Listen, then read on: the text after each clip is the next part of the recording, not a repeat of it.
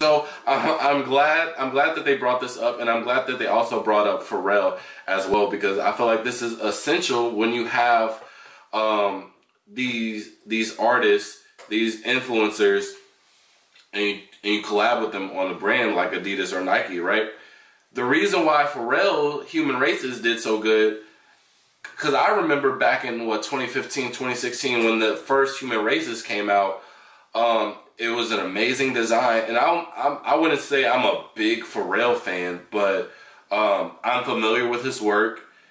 I know a couple of his songs. Shout out Neon Guts. But Pharrell came from a background of fashion, right?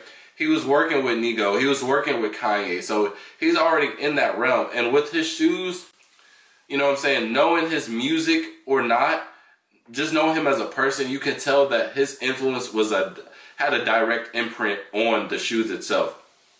Now with Beyonce, you could tell because my mom is a huge fan of Beyonce, right? And she was the one who told me about Ivy Park. I was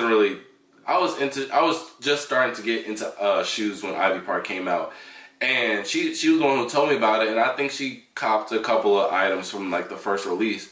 But then later down the line, when I got more inclined with sneakers and stuff like that, I decided to, you know, surprise my mom with some Ivy Park stuff. And like I was looking at it while I was at the Foot Locker, and I'm like, where's like the branding? And it literally just looked like regular like women gear. And I'm like, nah.